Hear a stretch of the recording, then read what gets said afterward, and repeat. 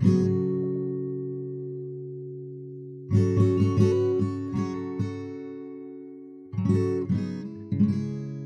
the night of September 19th, 1961, on a remote highway in New Hampshire, Betty and Barney Hill were abducted.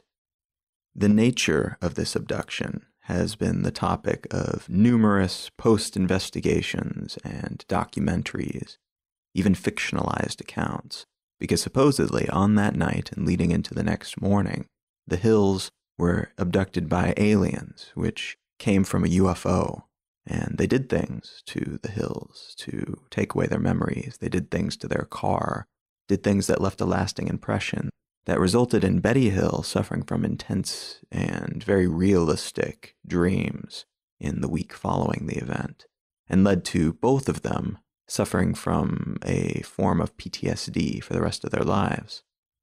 This event, this abduction that supposedly took place in New Hampshire, was an event that popularized a type of alien which we've come to, in many cases, refer to as the Greys, because they are little aliens, usually humanoid, so they have 2 arms, 2 legs, a head, a torso, but they're smaller and maybe have different joints, maybe 3 to 4 feet tall, sometimes taller, but typically much smaller, usually quite lean, even skeletal. They have big heads, large black eyes, no visible genitalia or hair or ears or noses. It's the popular version of what you think of when you think of an alien. Maybe not green, but this gray version is where that all stemmed from. This event in particular is what led to a lot of the pop culture fascination with this style of alien, this species of alien, if you will. And so these Greys, sometimes also referred to as the Roswell Greys, because they are considered to be the same species that crash landed in Roswell, New Mexico, or the Zeta Reticulans, because of a dream that Betty had where she remembered during the abduction seeing a book which showed the view of Earth and our solar system from the standpoint of the aliens' star system. And then tracing it backward, she herself being an amateur astronomer, she deduced that these aliens were from the star system of Zeta Reticuli. And so Greys, Roswell Greys, Zeta Reticulans, whatever you call them, these became the iconic alien that we think of when we think of aliens. And 43% of reported alien encounters within the U.S. describe this type of alien. They describe the Greys, though what each individual abductee calls this alien differs. They don't say the Greys or the Zeta Reticulans. They say it was an alien, or they say it was a demon, or they say it was an angel, or they say it was a machine, depending on their personal belief system. Their perception of the abduction differs, but the description stays relatively constant. And there are some interesting and plausible, shockingly plausible, particularly if you've never looked deep into abduction stories, shockingly plausible aspects to this particular instance. There was lost time that was unaccounted for, about 3 hours that neither of them could remember. And they didn't find out about this, seemingly, until later. There were unexplained scrapes on their shoes. There was the matter of a torn binocular strap. There were circular marks on the back of the car that seemed to be magnetized. And under hypnosis later, they began to fill in the blanks. The Hills began to fill in the blanks for how some of these things happened. The strap being torn as Barney Hill ran back to his car, and the circles being imprinted on the car by a kind of vibration wave shot from the UFO as they drove away. And then there's the star map that Betty remembers from her dream from the week after the abduction that seems to line up shockingly well with what the night sky would look like from Zeta Reticuli, the star system that these aliens are supposedly from. Now, on the other hand, like with so many abduction stories, there is also a great deal of skepticism warranted. These little gray aliens, this description of this type of alien, was not completely new. It was not something that the Hills, as far as we can tell, made up. It's not something that they saw first.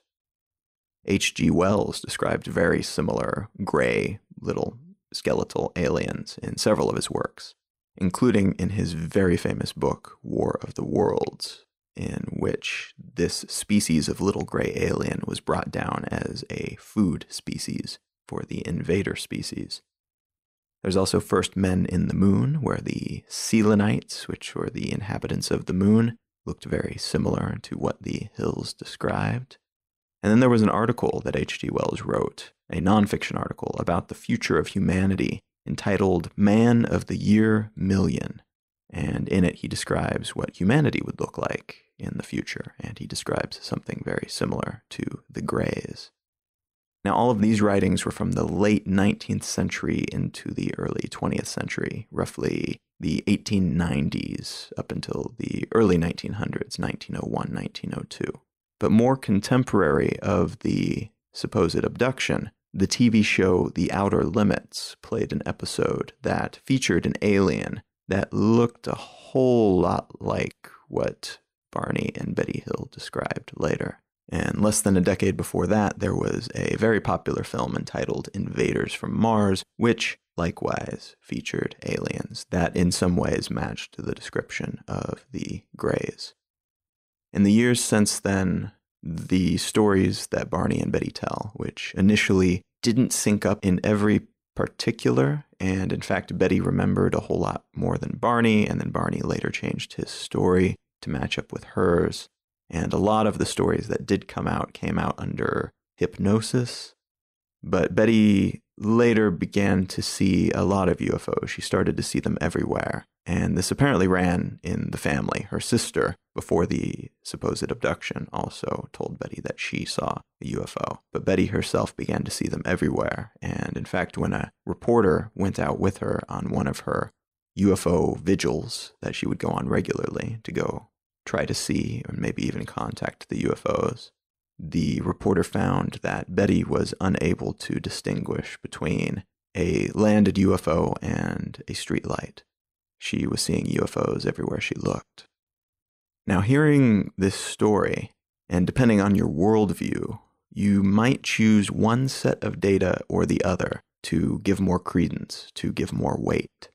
It's likely that you're pulled in one direction or the other based on past experience or based on your preconceived notions about UFOs and aliens, maybe about people who lived back in the 60s and their gullibility and their lack of knowledge about modern technology that we have today. Or maybe it's a preconceived notion about people who see UFOs everywhere, or a latent backing for stories that do seem to have some physical evidence that is unexplained. Whatever the case, very few people are staunchly in the middle in a case like this. It's either, yes, clearly there have been abductions and we need to do more research into this and figure out if somebody's covering up the data so that the public doesn't know about it, or no, these are clearly unwell or delusional or well-meaning but wrong people who want to see something so much that they have convinced themselves that they have. And this isn't just true of aliens and UFOs, this default lack of a middle ground. It's the case with most things. I would argue increasingly so it is the case with most things. We've entered an age where spectrums are being pulled more taut, and the only acceptable place to be is on one side or the other. There's less and less support for ideas that are in the middle, positions that are in the middle, in that gray area, between the two extremes that claim they have absolute certitude, that claim they have truth on their side. And that's what I want to talk about today. Not just the alien grays. I'll probably do an episode on aliens at some point, but not today. Today I want to talk about the grays between black and white, and the ever-increasing contrast that is keeping us from seeing them. You are listening to Let's Know Things. I'm Colin Wright.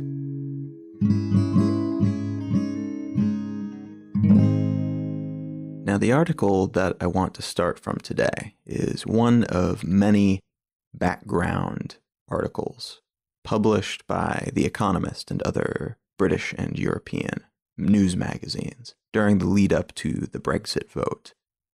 Now, the Brexit, for those of you who either haven't been paying attention or just don't care, or never took the time to properly understand it, which is definitely understandable. The Brexit was a vote that most people within the establishment of British politics did not want to happen. Essentially, what it was a referendum vote, which meant that it's non-binding. It's something that Cameron, who was the prime minister until recently, said that he would do so that a further right community of British politics would vote for him. And so he said, if you guys vote for me, I know you guys are separatists. You don't want to be part of the EU. You want the UK to stand alone, separate from the EU. I don't want that. But if you vote for me, then I will put it to a vote. I'll let the country decide. And whatever they decide will stand. Now, legally, that's not the case. Legally, there was no reason that it had to stand, except that he'd given his word. But in any case, he said that he would have the referendum vote. And he did. And against all odds, and I do not use that superfluously, like against all of the odds that were being cast about this vote, nobody thought that it would pass, and it did. And everybody was shocked. I was actually in London when this happened, and the look on people's faces as I walked by them that morning when they realized what had happened, because the final votes were calculated at about 2 a.m. local time. It was just stunning. Everybody looked stunned. And I felt stunned too, and I had only just learned about what was happening. But essentially what the Brexit meant was that the UK would separate from the EU, from the European Union, and would go off on their own, and they would create all their own trade deals, and they would no longer have to adhere to European standards. They'd no longer be part of that bigger collection. They would be a largely independent nation again. And so that was very exciting to a certain portion of the population. And it was thought by most thought leaders that that part of the population was small and radical. And so a vote would put it all to rest. They got to have their say, and it was clear that the country didn't want it to happen. And so then they were free to move on without these radicals bothering them anymore. But that turned out not to be the case, and the Brexit passed. And Cameron stepped down from his position as prime minister. And even some of the people who promoted the Brexit, who wanted it to happen, some of them because they were true believers and some of them because they used it as a politically opportune time to take some power, they stepped down too. They stepped away. They recognized that it was going to be a difficult thing, and anything that they did would be a great big blemish on their political record, whether they decided to invoke Article 50, which is essentially the part of the agreement for the EU that says if you want to leave, invoke this article, and then we have 2 years to negotiate our divorce. And so that hasn't, as of recording at least, that has not been invoked yet. And nobody has done it because to do so is to potentially break up the UK. There's evidence that Scotland would want to break off from the UK. And Ireland potentially would reunify and break away from Britain as well and join the EU. And so whoever does this potentially is the person who breaks up the United Kingdom, which would be a great big deal. But a big part of why this is so fascinating and remarkable is not just because it could be the swan song, the death knell of what was once the dominant superpower on the planet, but because of how unusual something like this is historically. It's the breaking up of a country, potentially, or at least the dissolution of an incredibly big alliance, one of the most important alliances that exists on the planet today, through such a strange and underdog-like referendum. The fact that it passed is a big part of why it's so surprising, because everybody was absolutely certain that it would not. There's no way there's enough crazy hardliners, they thought, to get something like this through. But it turned out there was, and it turned out that perhaps it wasn't as hardline a position as they thought. And I think what caught them by surprise is that, according to their demographic information, most people were so firmly in the middle on something like this that they wouldn't dare vote for something so dramatic. Yes, a lot of people, particularly in rural areas and in Wales, were not particularly fond of the agreements and the standards that were instilled and enforced by being in the Union. But at the same time, it wasn't such a big deal that they would do something so dramatic about it, something that could have such incredible negative consequences. You'd have to be a real hardliner to do that, a real true believer. And the establishment on both sides, the Conservative and Liberal parties, Labour and the Tories, did not believe that there were enough hardliners to make this happen. And this is kind of a microcosm of something that is happening all over the world right now. It's unusual historically to have so many hardliners behind something so dramatic, but it's not that unusual if we look in the current context. And the current context is that we are seeing an incredible move away from middle-of-the-road ideology. We are seeing a degradation of all of the gradients of gray between black and white. We're seeing, in essence, an increase in contrast. And what that means is essentially people on the black and the white, using those colors to delineate extremes, not any political affiliation or race or anything like that. But people on the black and the white are shining lights on each other and shining lights on the playing field in which they are standing off against each other. And in doing so, increasing the brightness of the white and the darkness of the black, and wiping out all of the grays that exist in between them. Typically, you go from black to white and you get a gradient. There's kind of like dark gray and lighter gray and lighter gray and lighter gray until you get to white. Those grays are disappearing.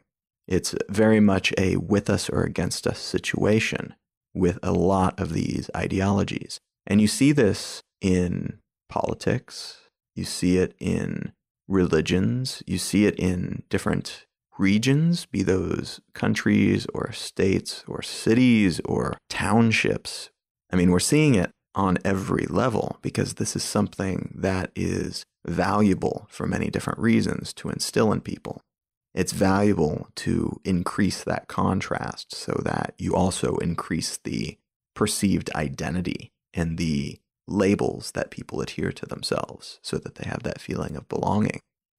And this leads then to the rise of authoritarian politicians and many situations in which the establishment is being forced to face off against potential usurpers for the first time. Those usurpers, for the first time in a very long time, have finally congealed into a counterparty against the main established parties in certain political circumstances. We're seeing an increasing slant within punditry.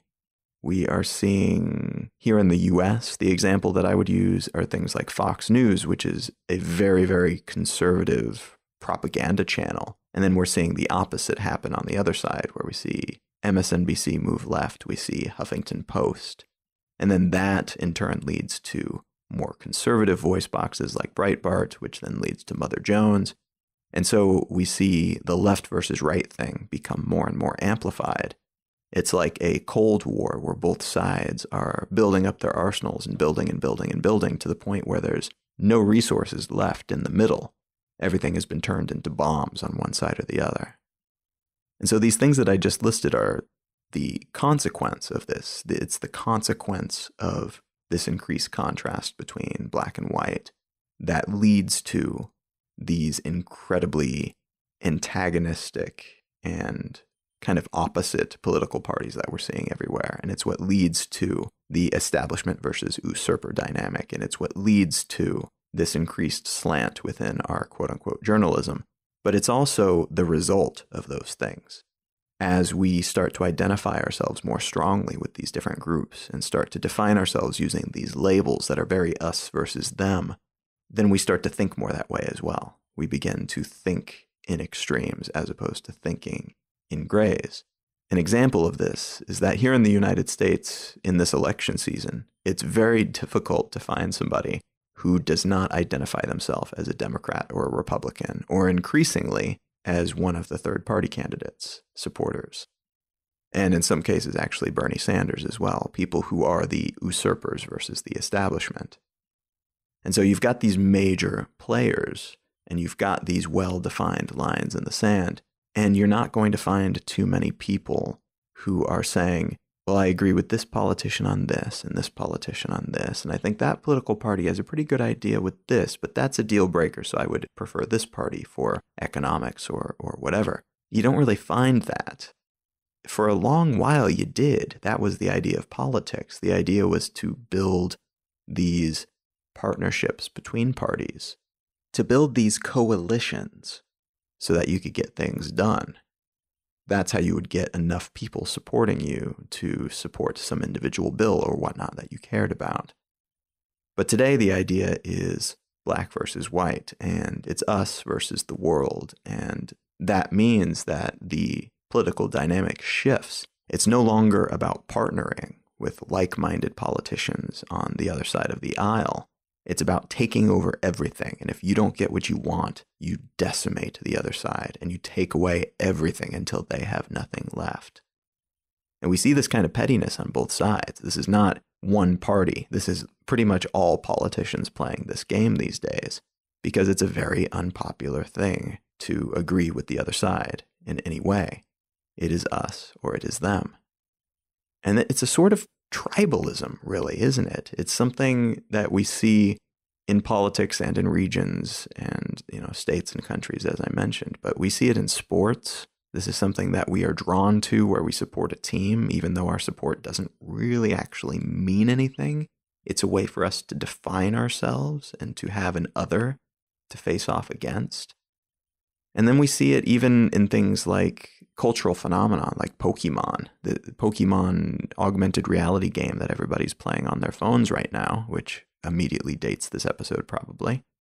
But it's a real crazy thing that everybody is playing very suddenly. And as soon as you reach a certain level, you choose your team. Are you going to be team red, team blue, team yellow? And this is something that then puts you in a situation where you have teammates who ostensibly believe something similar that you do, even if it's just a preferred color, chosen spur of the moment. But then you also have enemies. These are people who are not on your team. And so as a result, there is an immediate consequence in the way we interact with each other when we are playing on this, in this case, literal playing field.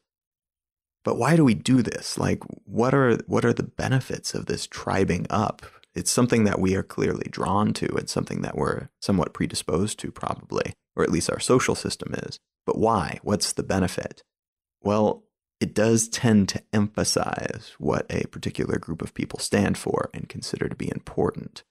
And so when you're able to apply a label to yourself, or a label to your beliefs, or a label to you and this group of people that you largely agree about things with, then it emphasizes to everybody else that this is a movement. It takes these things that maybe you believed on a personal level and turns them into revolutionary ideas. It turns them into a movement rather than just individually held beliefs. It also helps people feel like they're a part of something bigger. Being on a team, cheering for the right team, even if you're not on the team, having a particular candidate or having a particular political party. That's something that allows you to get caught up in a wave of enthusiasm and also a wave of disdain against the other person or the other team. And that makes you part of something bigger. And there is, or does tend to be, a built-in desire to be part of something bigger than ourselves that we see in a lot of our actions, whether we immediately recognize them as that or not. Tribalism is also something that allows a person to feel pride in where they're from, or who or what ideas they're associated with. And then there's a kind of psychological security that comes from being surrounded by people who believe the same thing that you do. I find that very often people who are maybe religious or people who are very strong believers in a particular political ideology, just being around somebody who believes differently than them can come across as a threat. And so they feel the need to change their mind or tell them that they're wrong or prove to themselves that this other person is wrong, because the idea that somebody believes something other than us makes us subconsciously even question ourselves and question whether we've made the right choice. It's the same with brands even. If you bought a particular brand of phone and you see somebody else prefers another brand, you almost feel the need to like convert them to your side, to your particular brand of phone, or at least somehow convince yourself that you've made the right choice and they've made the wrong choice. And so being surrounded by people who believe the same as you, who vote the same as you, who have the same ideas about the afterlife, who have the same brand of phone, that type of tribing up makes a lot of sense. It makes us a lot more comfortable with our choices, as if we've made the obvious, clear choice because everybody in our peer group has made the same choice. There are some benefits associated with having people in your peer group succeed, because then you almost get to feel like it is in part your victory when they have a victory and they toward you. This is the type of thing that allows us to feel good when our sports team succeeds, even though we were not playing on that team, and likewise allows us to feel great when our candidate wins an election, even though we ourselves were probably not directly involved in any meaningful way. Because of wonderful sociological predispositions like groupthink and the bandwagon effect and herd behavior, when we're part of a group, we tend to shortcut our thinking processes. A good way to explain this is that if you belong to a particular political party, then you'll probably, and I say probably because statistically this tends to be the case, you will probably vote straight ticket, which means that you vote for everybody who is currently up for election, all of the different races that you're voting for. You will vote for everybody from your party rather than splitting the ticket and voting for a few people from the other party and a few people from your party, a few people from the third party, whatever. Most people don't do that. And so being part of these groups, that groupthink, bandwagon, herd behavior thing, allows you to shortcut certain decision processes like that, where you just know that even if I don't necessarily agree with all of these politicians on every tiny little detail, chances are I agree with them on most things because my peer group that I strongly believe in, and by which I, in part at least, define myself, has told me that this is the right candidate. These are our candidates, whether or not I agree with them in every particular. And so we do tend to shortcut our thinking, and largely without negative consequence, because again, this is us being part of a group and that group specializing, and as a result, we don't need to think quite so hard in a lot of cases. And so you can perceive that as a benefit of tribalism, absolutely. But there's a lot of downsides to this too, a significant number of downsides, I would argue. I would argue that they far outweigh the benefits of tribalism, particularly in the long term. By upping that contrast and eliminating the grays between the black and the white, we tend to emphasize differences between the groups at the expense of the similarities.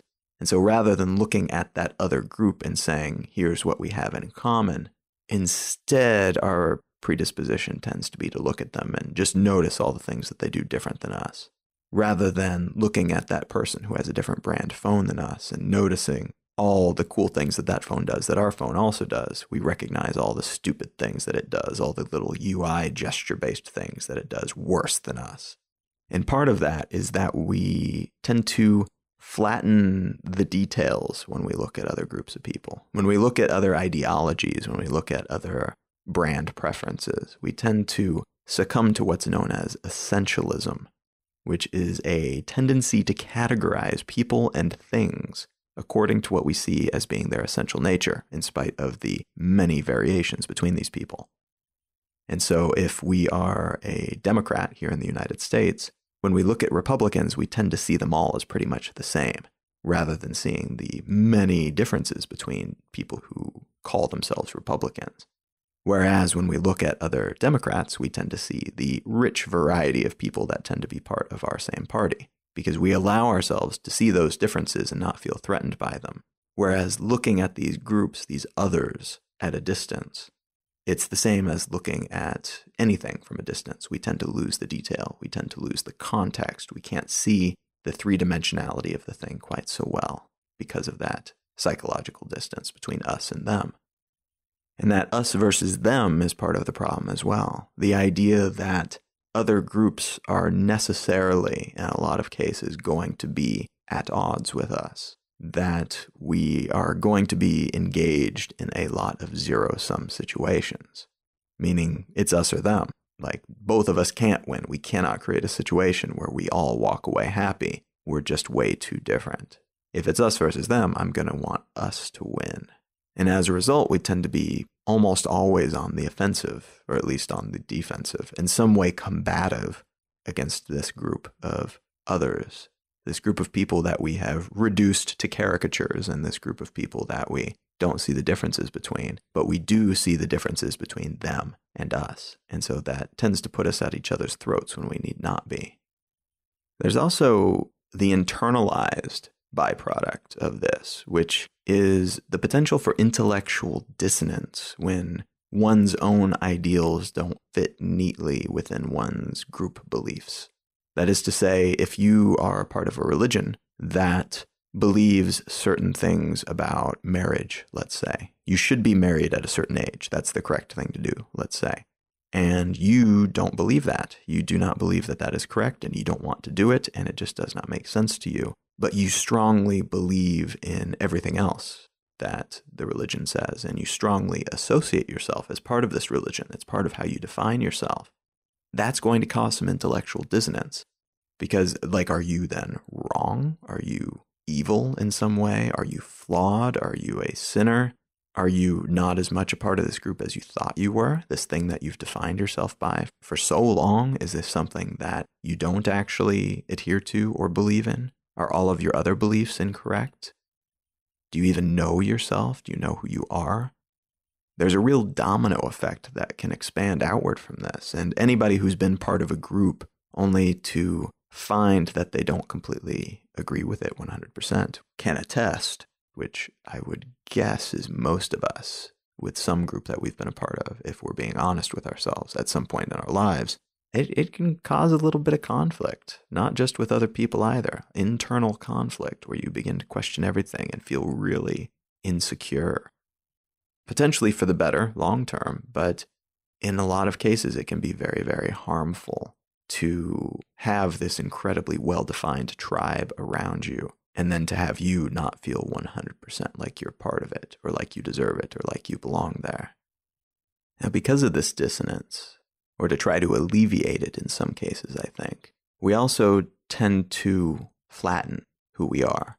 We flatten ourselves to fit better inside this group so that more people can feel like they're a part of it. If too many of us have too many different ideas or too many different idiosyncrasies or individual attributes, then we don't fit underneath the same shape very well. Whereas if we can trim off some sharp edges here and there, then we can all kind of fit under this really boring, kind of nebulous shape, but we'll all fit under it pretty well.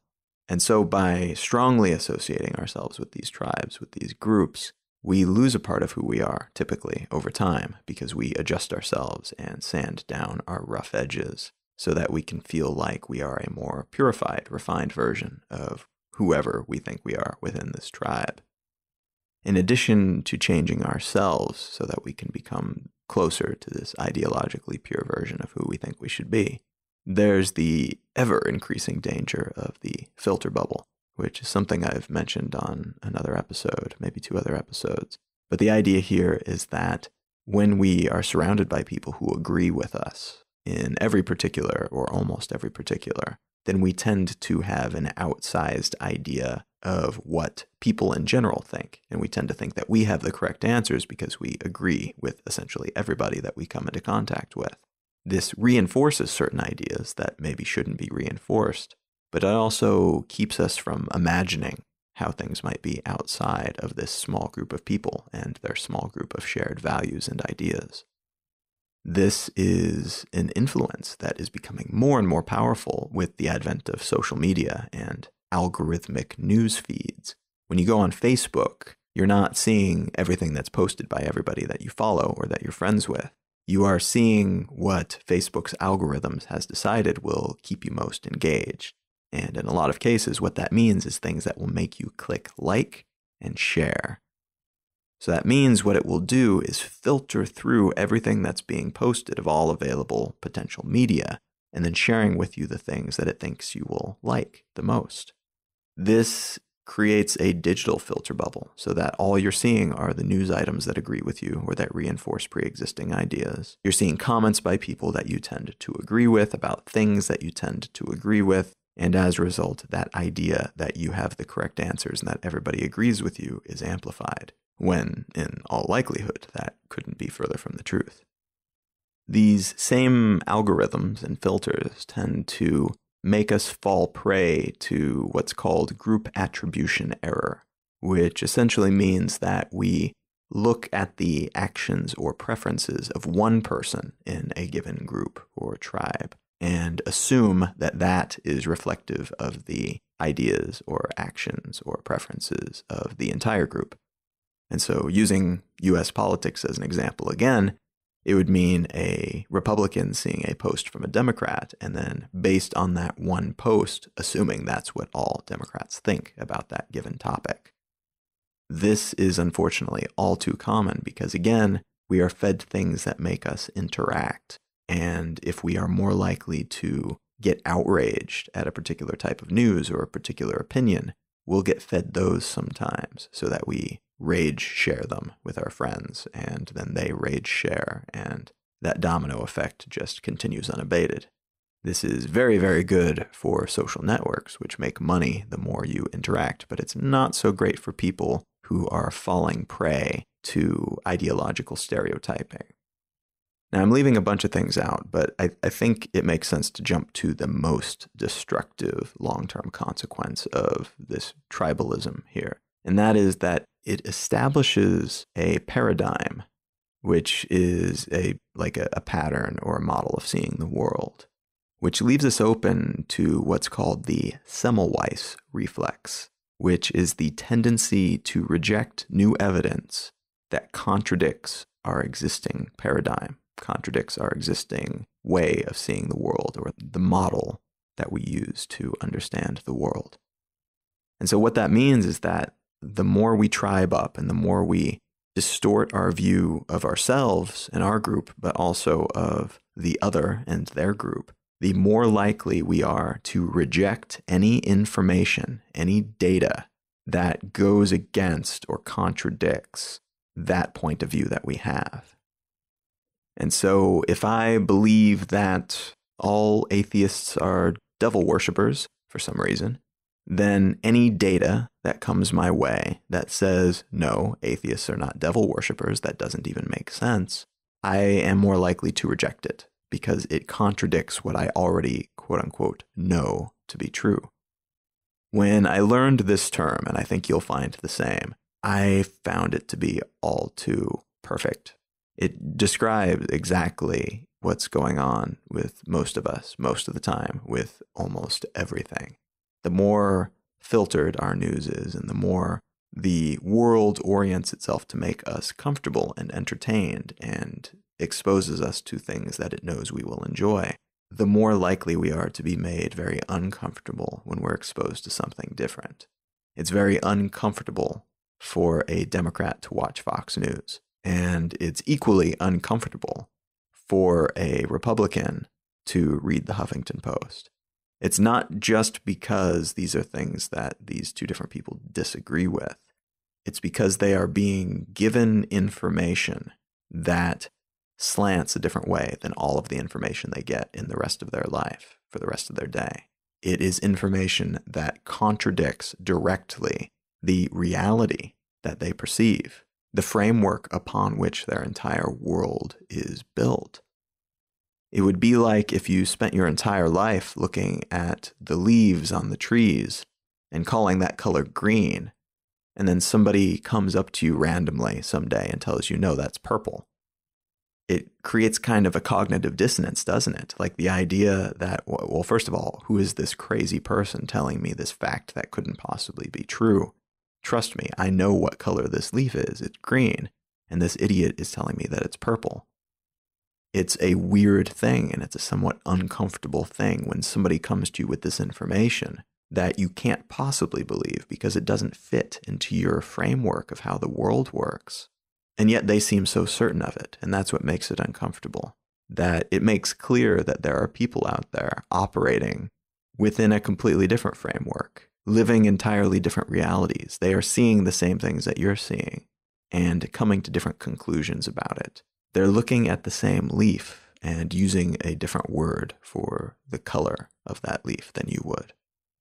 And so pulling this back around, we are seeing the consequences of this now. The reason the Brexit passed is the same reason that Donald Trump, during the US presidential election, is seeing such immense support when all of the experts in the field thought that there was no possible way that he would get past the primaries. There is an amplification of extremes that was not happening before.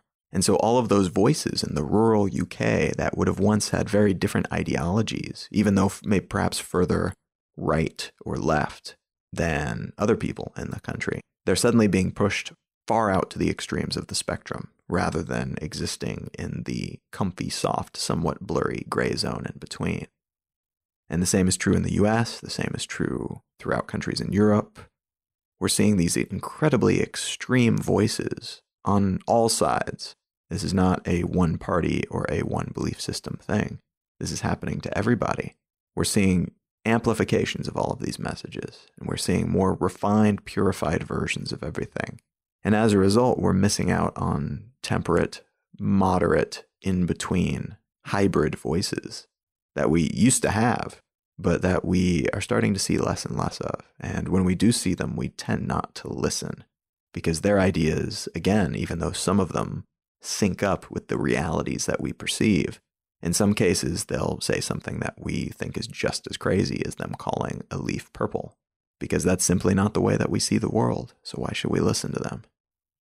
There are still things that balance the extremes out a little bit and bring back some of those gray tones in the middle between black and white. Fine art, for example, is something that's really, really valuable in this endeavor. Whether you're watching a ballet performance or looking at a painting or reading a work of fiction, interacting with and experiencing art increases one's potential for empathy. It allows you to see something of what somebody else sees, see the composer or the dancer out there performing the ballet, or to see the opinion of the painter or their point of view or their perception of something, to figure out what the world might look like, or to see through somebody else's eyes temporarily by reading a novel. These are incredibly valuable things as long as you allow them to be. And there's nothing wrong with just reading for entertainment or watching TV for entertainment. But I would argue that these are incredibly valuable tools if we allow ourselves to see them that way, and allow ourselves not just to passively take them in, but instead to recognize what they're telling us and what they're showing us about these different standpoints and about these people who are in different tribes than us and how they see the world, and to take it very seriously, even if they're telling us that a leaf is purple, trying to understand why they would think that and where that might have come from and what it might mean for our perception that the leaf is green. There's also a lot to be said for representatives of these different groups who cross over into that no man's land in between the well-established, well-defended, tribal, black and white extremes. Sometimes these people take a lot of heat for a lot of different reasons, but you look at somebody like Caitlyn Jenner, who represents the trans community, and she is not the first trans person to have ever done anything or to be famous or to really stand up for who she is and what she's doing and help build awareness of the trans community. And so that rubs some people the wrong way. But at the same time, it's undeniable that bringing attention to that community is incredibly valuable, and bringing attention to the concerns of that community and the way they're treated in some cases. That, despite the downsides, I would argue, is an incredibly valuable thing. These bridge personalities, despite the fact that they are very seldom the best possible representative of their group, the fact that they are a representative that is getting noticed for whatever reason, and as a result able to build that empathy with other people who may not recognize their concerns and preferences and point of view, that I think is very worthwhile. It's a very worthwhile thing to aspire to, but it's also something very worthwhile to support in most cases. Unfortunately, a lot of people benefit from eliminating these grays, even if we might want to see more of that grayscale in between the extremes. That doesn't mean that certain forces will make it easy for that to happen. It is much easier to organize and instruct and control people when they are put into very well organized, manageable groups. When they've lost some of their personal identity and believe themselves to be part of a group so strongly that if you tell them that group does this thing, they will do it, whether or not they actually believe it. That is a very valuable thing for somebody who wants to be in control. Very often, this type of tribalism results in our being led by our emotions more often than logic. If we were calm and cold and rational about a lot of this, we wouldn't necessarily need all of the benefits of being part of a tribe, at least not so often, and not in such a way that we lost so much of ourselves to be part of that group. And as a result, to be part of that group, we tend to get a little bit overwhelmed by emotion more easily. And again, this is something that you can see pretty much everywhere if you begin to look at it. If you begin to look at the diehards in any political entity or any religious group or any of these extreme tribes, sports teams, any of the diehard fans, these are not people who are acting rationally. They are acting emotionally because they are part of this group and enjoying it and feeling the benefits of that. And that is an upside that becomes a downside on scale. And it also becomes a little bit easier to control people in that you can shame them when they associate strongly with a group. What I mean by that is that when part of your self-definition and part of your personality becomes wrapped up in a certain group, it's very, very easy to control that person by telling them that they are not good enough or that they're not part of that group enough or not Christian enough, not Democrat enough, not a good enough Green Bay Packers fan, whatever it happens to be. It's much easier to degrade somebody when you have that yardstick to measure them with. And you have this yardstick that they want to measure up to. But because you kind of control the yardstick, it's much easier to make them fall into line if you want them to than it would be if it was their individual traits that you were trying to control them with.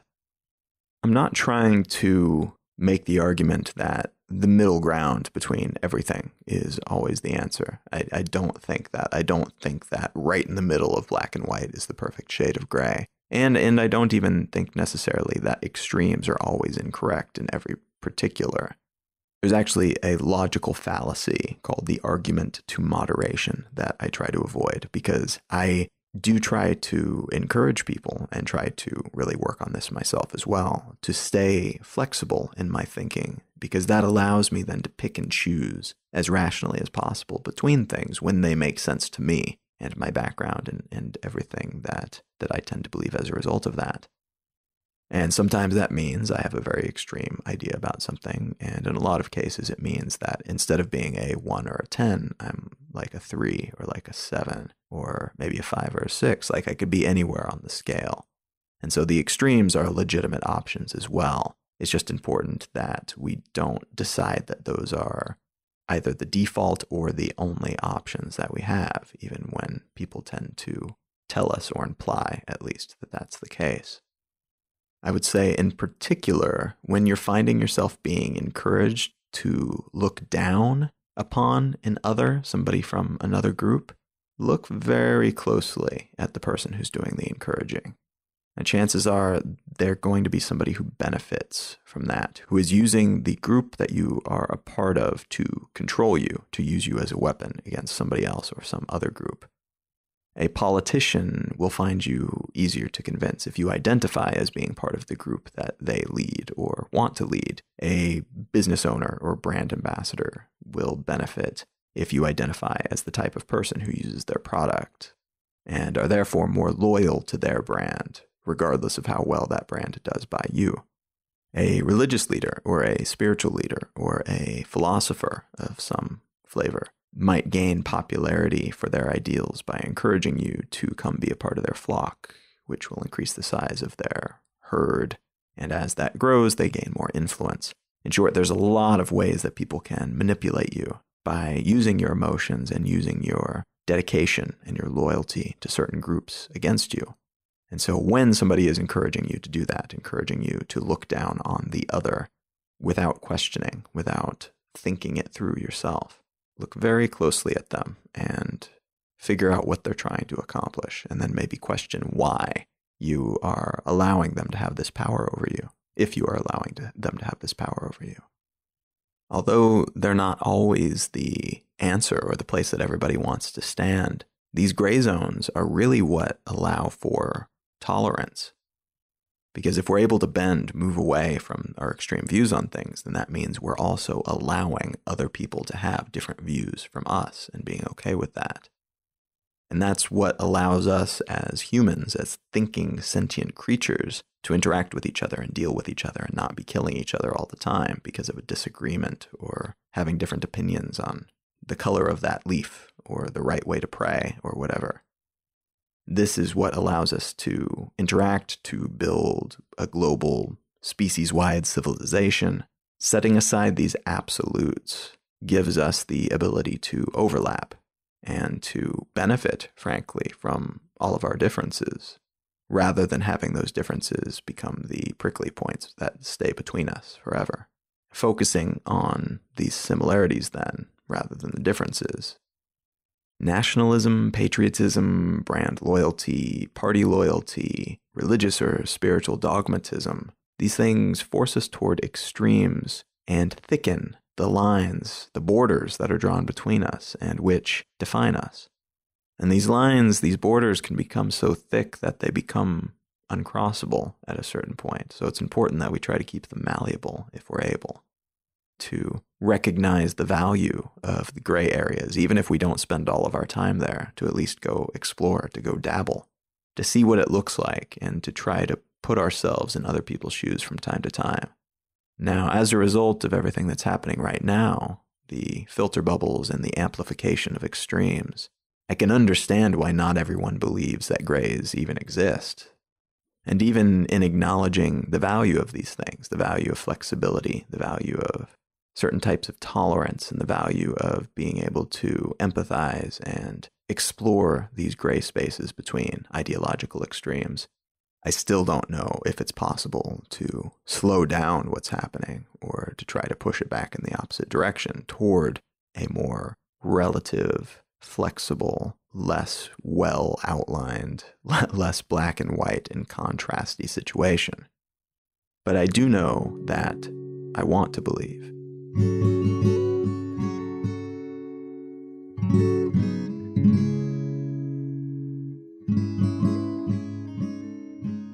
Thank you so much for listening. If you'd like to help support the show and the continued production of the show, you can subscribe if you're not already subscribed, and you can leave a review on iTunes or wherever you get your podcasts. There are several ways that you can contribute to the show monetarily. You can give $1 a show. You can do that through letsknowthings.com. There are several links there that will allow you to go to PayPal or Venmo, whatever is most convenient for you. That is very much appreciated, as is purchasing one of my books. And you can find the full list of books that I have written at colin.io. If you like this project, you might also like my other projects. I have a blog, which can be found at exilelifestyle.com. And I have a YouTube show, which can be found at considerthis.io, or just search for Colin Wright or Consider This on YouTube. There is a Let's Know Things newsletter, which you can find and subscribe to at letsknowthings.com. There is a Let's Know Things Facebook page, which you can find by searching for Let's Know Things. And you can find me, my individual social media channels, pretty much everywhere at Colin is my name. As per the usual, there will be a new episode next week. And then I'm trying something else this week where I'm going to be doing an interstitial episode in between, where I will answer some questions and I will talk about the show and the project itself, things that wouldn't typically fit in the normal show format. So there will be a little update coming in the next few days. Thanks again for listening. I'm Colin Wright, and I will talk to you again very soon.